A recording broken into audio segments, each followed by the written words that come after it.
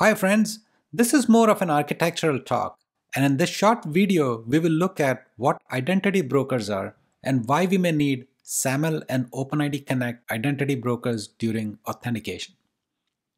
This functionality is usually required when we have to write applications that can be accessed by users in multiple identity providers, maybe different organizations. As developers, we mostly deal with a single identity provider. When we write our enterprise applications, we integrate with the Enterprise Identity and Access Management System. I will call this IAM from here on. Examples of these IAM software are Microsoft ADFS, Okta, Keycloak, etc. We may write our single sign-on authentication logic using SAML or OpenID Connect, does not matter. Now all of these diagrams that I'm going to show you shows Keycloak as the IAM and Spring Boot as the application framework. But the architectures are valid for other frameworks too. Also, much of the actual HTTP message flow involves the browser, but these message flows are not shown in the diagrams. It's just abstracted with a single arrow between the web application and Keycloak server. In the diagram, we see a web application that integrates with a Keycloak identity provider, which acts like the enterprise IAM for single sign-on. This integration with the Keycloak server may be using SAML or OpenID Connect. In most cases though, developers would prefer to write their applications using OpenID Connect so that they can easily write single-page applications or create microservices. SAML is not really built for writing single-page applications or microservices because it's an older technology. Now, this architecture on the screen works well if the users of the application are all within the enterprise itself. In other words, the users are all defined within Keycloak. However, there are many cases where this application might have to allow users from a different organization to log in. Think about a scenario where a big multinational corporation like Walmart might have many suppliers, and the corporation wants the employees of these supplier organizations to log into their system. There might also be cases where we would like users from social identity providers like Google, Apple, or LinkedIn, or Facebook to log into our application. This could happen when the application itself is open to the general public. Now, one way to achieve this is for the application to insist that all of the users be again registered in Keycloak. But this is a very poor approach for many reasons. The main reason being that there will be duplication of identities. Users would have to remember yet another user ID and password. So let's reject this approach. A much better approach is to leverage the user identities which are stored in the identity providers themselves directly and not create duplication. Now, if we take that approach, then the web application would need to deal with multiple identity providers and not one. The diagram would look something like this, which is shown on the screen. Here the web application deals with multiple identity providers directly, IDP1, IDP2, and so on. Now these IDPs may represent social IDPs like Google, Apple, Facebook, or it may represent enterprise IDPs like Okta, Azure, Keycloak, and so on. But from user's perspective, how would this work? In such cases, the user would be shown a single consolidated login page containing options to log in using all of these different IDPs, usually in the form of HTTP links. There will be one link per IDP which is shown on the page. In the application itself, there will probably be a configuration file which will contain all the details of these identity providers, and the application would render this consolidated login page from these details.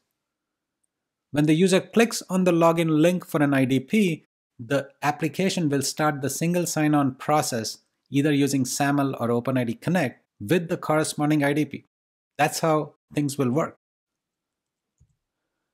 However, there are several problems with this architectural solution.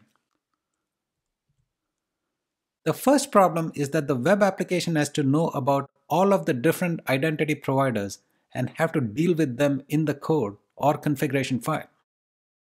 The application would have to support both SAML and OpenID Connect if the IDPs support different protocols, and this can quickly become a nightmare.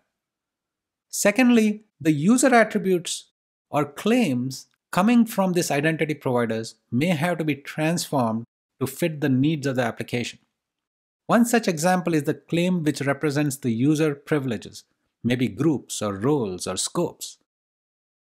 They would usually need to be transformed to application-specific roles.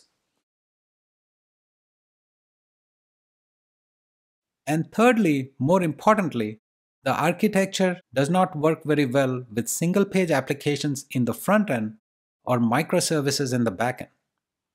For single-page applications, the JavaScript code would have to deal with multiple identity providers, which is less than ideal.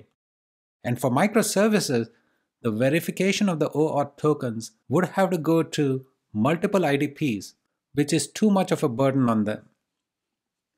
So at best, this architecture works for monolith applications because it does not support microservices or single-page applications. Now here's where identity providers can be used effectively and is helpful in filling the gap. It turns out that most enterprise IAM systems support the idea of identity broker. What's an identity broker? Identity broker is a piece of software which sits in between the web application and all of these IDPs and helps in protocol conversion and the claim conversion. Enterprise IAM can act like an identity provider as well as a broker. Using the identity brokers feature, much of the integration with external identity providers, those IDPs, can be delegated to the IAM.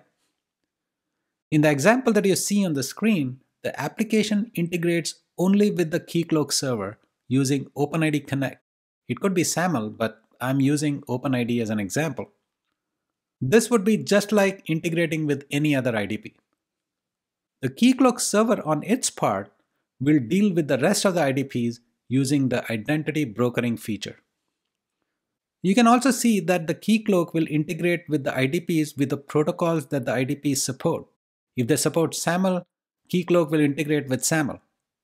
So Keycloak has an extra responsibility of supporting all of the authentication single sign-on protocols.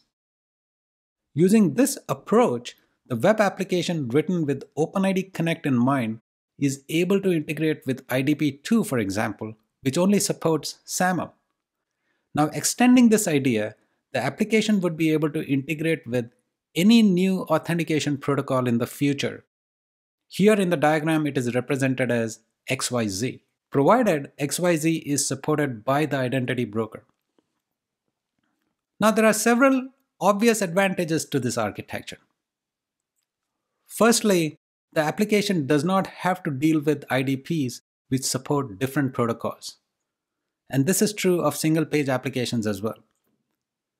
And secondly, the developers can easily design their applications using microservices because the OAuth token verification performed by the microservices need to handle only a single identity provider and not multiple. In our example, it's Keycloak IDP. Thirdly, any conversion rules related to claims like groups or roles can be done in the identity broker using setup rules and not hard-coded in the code or in the application.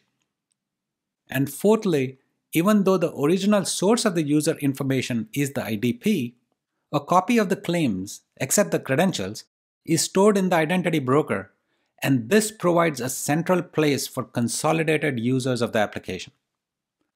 In other words, the application does not have much knowledge of these external IDPs, and as far as the application is concerned, these IDPs can simply be registered from the IAM administration console without change in code.